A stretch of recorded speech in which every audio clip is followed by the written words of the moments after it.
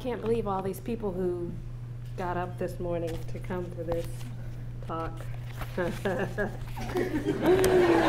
Oh boy, no pressure there. Yeah, so thanks for coming out. It's really good to see all of you. Some familiar faces, some grounding faces, a lot of new faces. And I hope something that I say about process will speak to you. Okay, so I think I'm gonna open with a poem. I know I am gonna open with a poem from Hymning the Water. Really? Damn, okay. Is that better? Can you hear me? Okay, all right, cool. Just, yeah, do that whole Pittsburgh shout out louder thing, and I'll speak up. Okay, so I'm gonna open with a poem from Hymning the Water. The Antelope as Document. 1.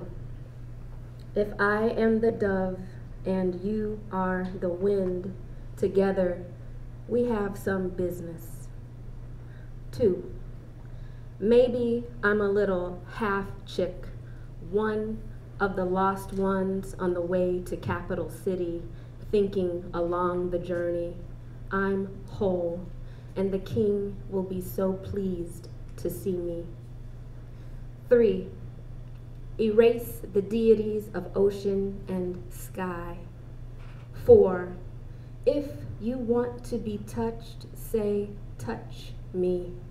If you want to be held, say, hold me. 5. An antelope running wild on the plains of Africa should not be considered a document. 6. The girl's green t-shirt reads, Save Darfur. Such a message, how shall we classify? In the context of a day without rain, or in the neighborhood the girl walks, in the borders of her country strapped and declaring war. 7. Object, document. Star in sky, no. Photo of star, yes.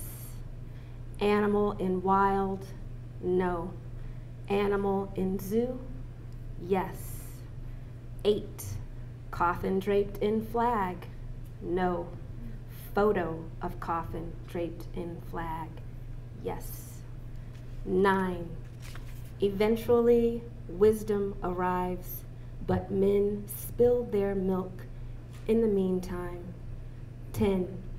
Who will offer his tongue? Okay.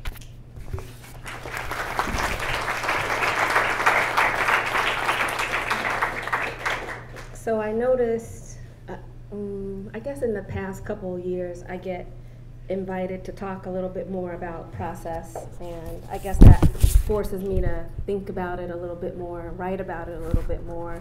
And I mean, I know intuitively that in my process, things move around a lot. It can be a little bit skittery, jumping from idea to idea. So I think that's embedded a little bit in this talk. It made a lot of sense before I went to bed last night. So we will see how it goes. Okay, so I'll open with this story.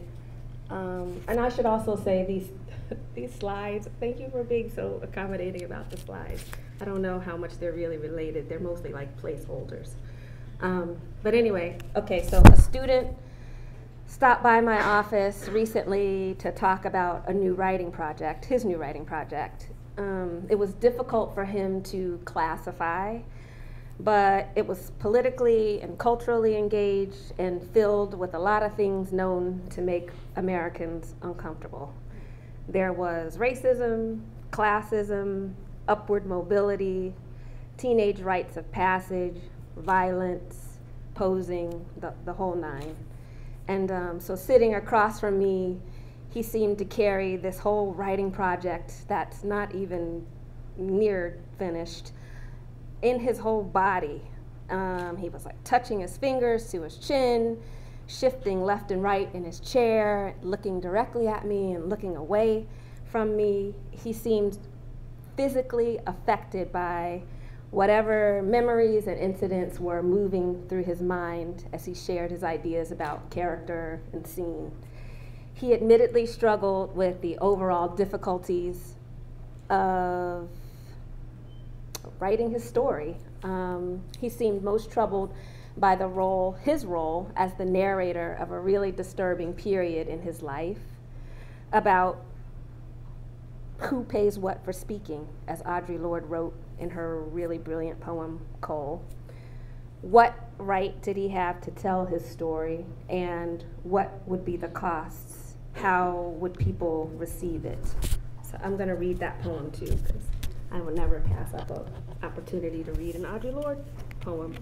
It's one of my favorite poems, and she's one of my favorite writers. Okay, so I is the total black being spoken from the earth's inside. There are many kinds of open. How a diamond comes into a knot of flame. How a sound comes into a word, colored by who pays what for speaking.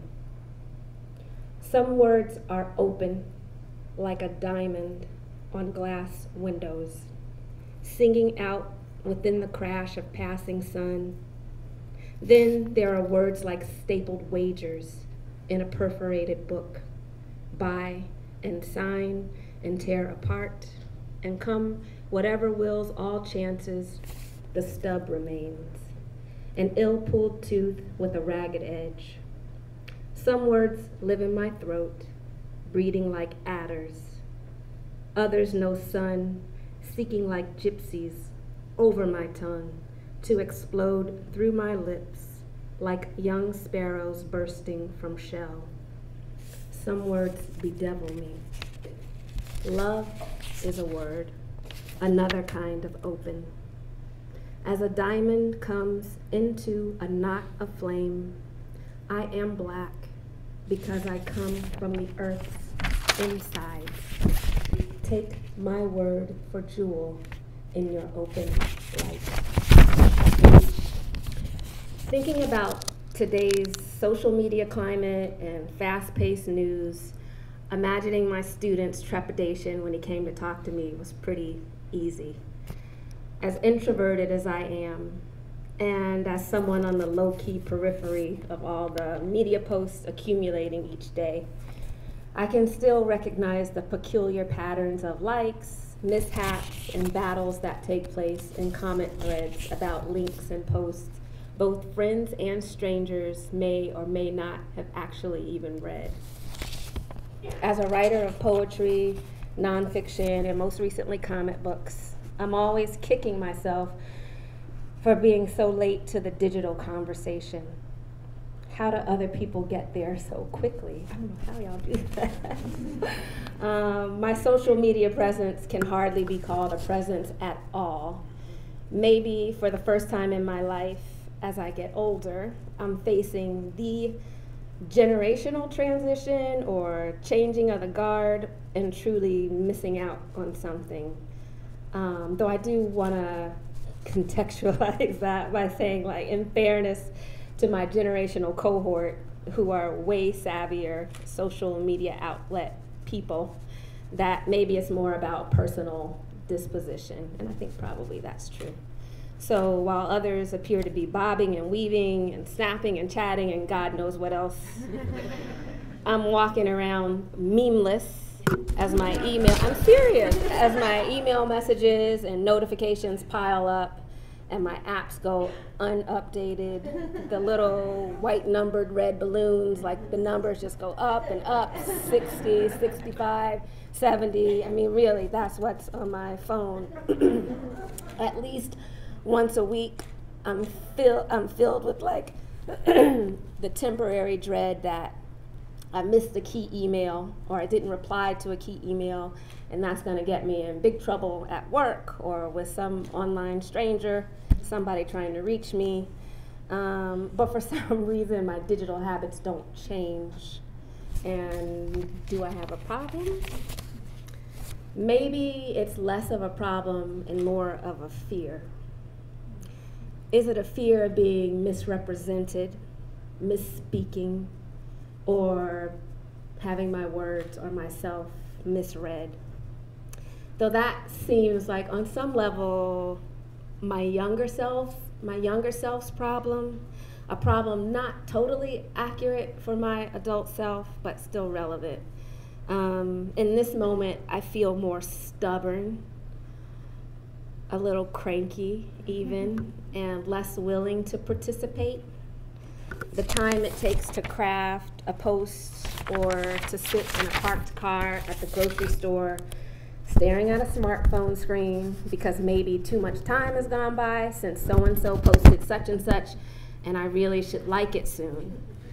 And I have done that, and I've seen other women in the parking lot like sitting there too.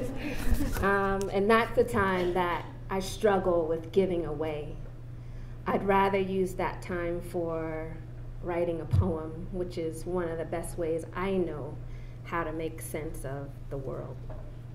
So when Nathan and I met in person about this talk, not that long ago, Nathan mentioned that I'd previously jumped at the chance to unpack the word context. And at that time, I was probably thinking about a physical self, my physical body in various places, and how that physical self might be read, particularly in Pittsburgh, because Pittsburgh has been my home now for roughly 16 years. Of course, how others perceive me is beyond my control and kind of beneath my interest to control, and one can't fully control such a thing anyway. But when strangers treat us with disdain or suspicion, their false perceptions and who we are actually find themselves at odds.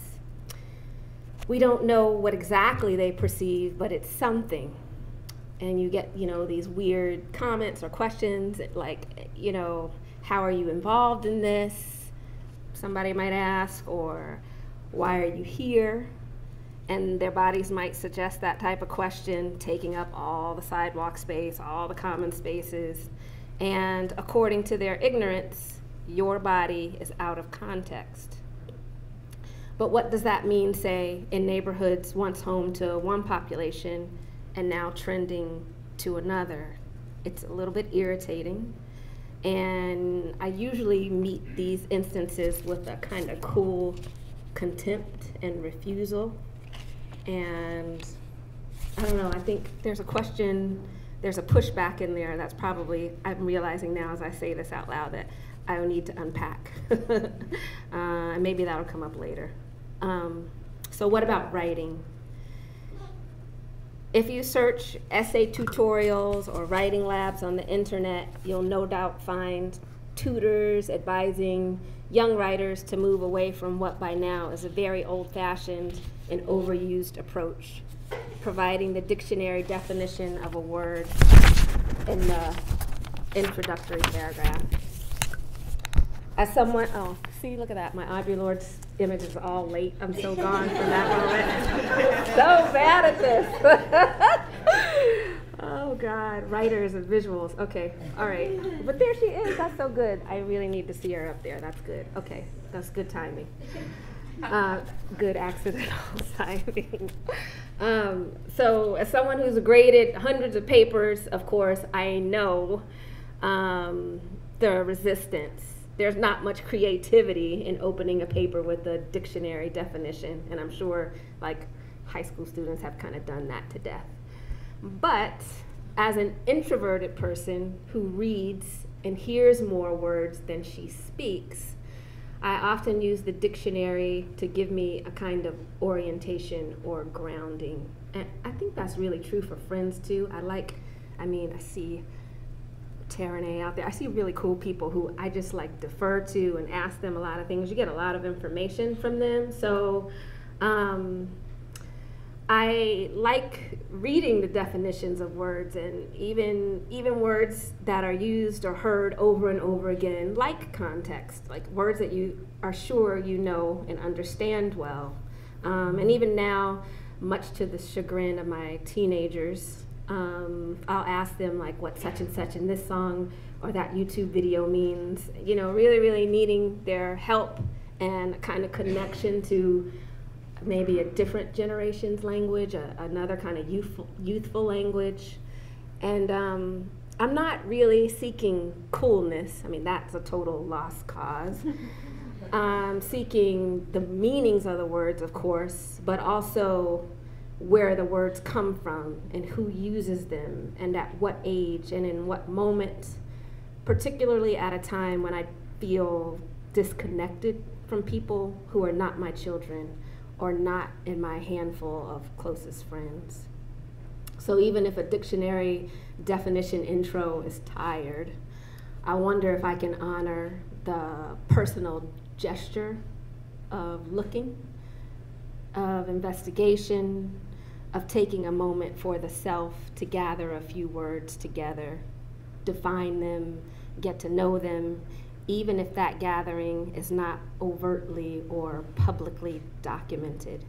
Maybe it's a way, like a ritual, some kind of practice to orient the self before diving in.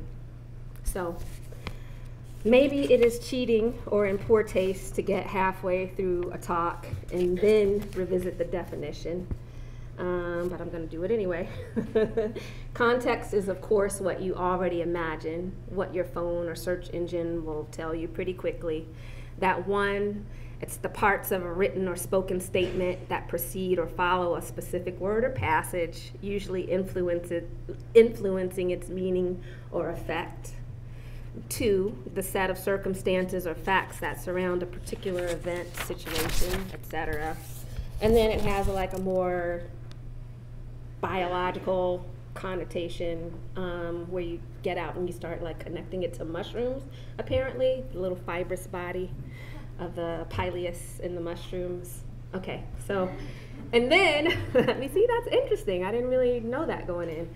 Okay, and then there's this part about Middle English origins, joining together a scheme, a structure to join by weaving. And that's the part that really floats my boat.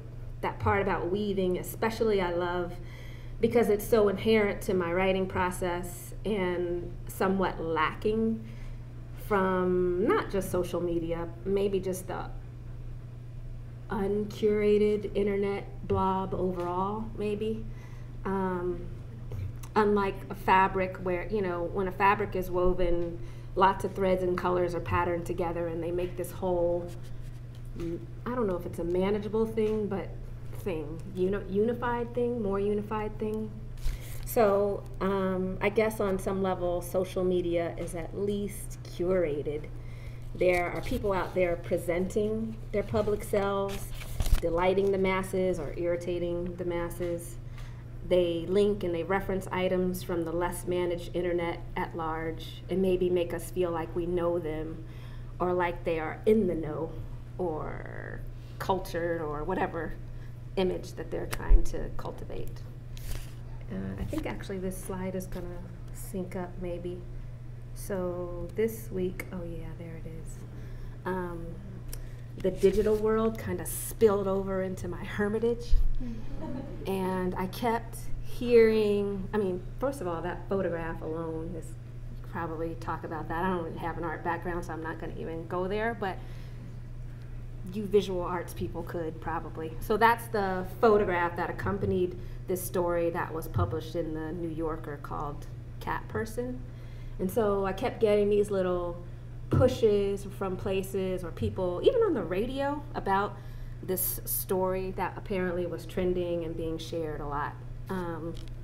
And so I, just for background, I've subscribed to the New Yorker for a really long time. I can't even tell you why or how that got started. I think maybe, okay, whatever, it doesn't matter. And so, interestingly, I hardly ever read the poetry in the New Yorker. In fact, I don't really read it at all. But I always read the stories. I don't even, I mean, I'm not a fiction writer, right? So, and sometimes it takes me a long time. So, you know, I'll tuck the magazine in my purse or in my backpack or in these little baskets I have all around the house. And, you know, several months can go by before I even get to an issue or finish it. And this time I had grabbed the issue with Cat Person in it, but that title, I mean, come on, that did not impress me at all. I don't know, and not even, that's not a diss to the story. The story is actually a good story. But I'm allergic to cats. I'm definitely not a cat person. I mean, I didn't feel any pressure to read it. But then this whole social media pushing thing, whatever, started happening. So I kept thinking, well, I need to hurry up and read it because I don't really want to hear everything else that people are saying about it. Let me just dive in and see if it's any goods or whatever. I don't know. I just needed to know, why was it trending? What was the big deal? So I went digging around for my copy and, you know, have you read this? Have you followed this? Okay. Oh, so some people are like, nope. So I'm like, okay, cool, that's fine. And some people are like, okay, great.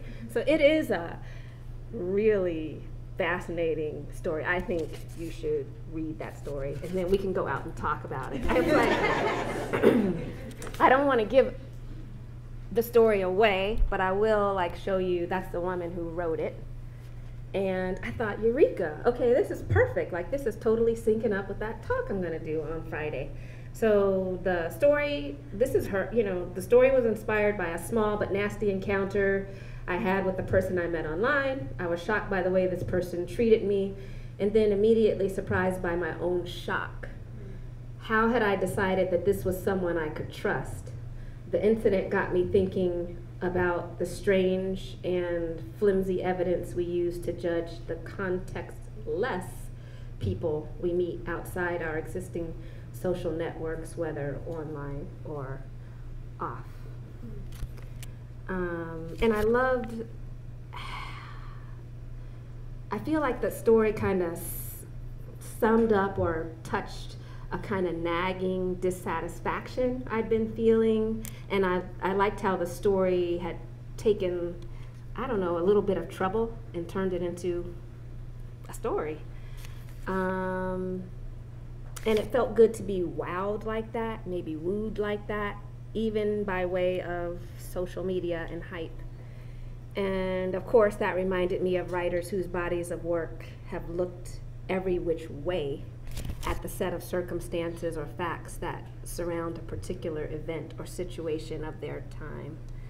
And I especially love it when my undergraduate students discover these writers for the first time and then gush about them to me. It's so cool to just sit there like, okay, you know, tell me about James Baldwin or whatever. It's so sweet. It's the sweetest thing. So I have these, I mean, silly, I just like to put them up here. It's good. They're like James Baldwin, yay. Who else is in here? Joan Didion. Okay. And so this brings me back to the student I mentioned at the beginning of the talk. Another thing he said in passing was that my book, Hemming the Water, was somewhat coded, or that he didn't have the code for it yet. I don't even know how we got on the topic of hemming the water in that conversation. He definitely brought it up. And I just thought that was intriguing, because it wasn't my intention to code it, or I don't know, I just never thought of it as coded. But I also felt sort of like pleased by that idea for some reason, and I'm not totally sure why. I'll have to unpack that some more too. But I like that somebody might explore the patterns of that book and to maybe explore the context in which it was written and one poem's relationship to another poem. You know, it was written over a long time, like 10 years, in a lot of different voices and with a lot of literary and historical influences. And so just to have someone share that reading experience with me and then talk about like examining it and staying with it, I don't know, I just thought I know that's good for a writer to hear, I think.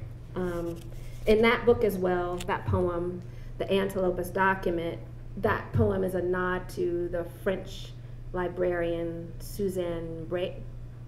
And she has a scholarship around this idea that a document is evidence in support of a fact, which sounds really specific and really vague at the same time.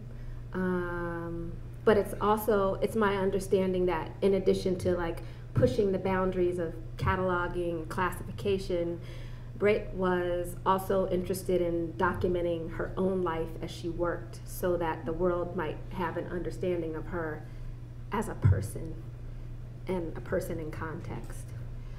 I'm not really sure how I feel about that idea for myself. I think I could disappear and be all right. But I'm more excited, I think, about my writing in conversation with other writers and the idea that my writing couldn't be made without Baldwin or Amiri Baraka or Toy Derricotte or Audre Lorde. So I'm just going to close with this last little story. So Audre Lorde wrote this really phenomenal talk that she delivered at Medgar Evers College back in 1985. I Am Your Sister, Black Women Organizing Across Sexualities. And there's something I would love to see posted all over the place. She begins her talk by saying whenever she comes to Medgar Evers College, it's like coming home to family. But then she says, and this is where the quote begins, "As with all families, we sometimes find it difficult to deal constructively with the genuine differences between us and to recognize that unity does not require that we be identical to each other. Black women are not one great vat of homogenized chocolate milk. We have many different faces, and we do not have to become each other in order to work together." I highly recommend this talk to any young feminist today. I have sent it to my daughter several times. And in it, she says, Lorde says, "I do not want to be tolerated or misnamed. I want to be recognized." And then she ends with, I am a black lesbian, and I am your sister." And I mean, there's a whole lot of really good, juicy dynamite between the start and the end of that talk. And between all those parts, to me, are the words and influence that bring the reader to that point, so that I am your sister is not like a slogan or a feel-good moment. You know, there's a lot of thorns and well springs before she gets to that spot in the talk. And to me, that's what like piecing together context and relationships is all about. So I think I will just end on that. All right.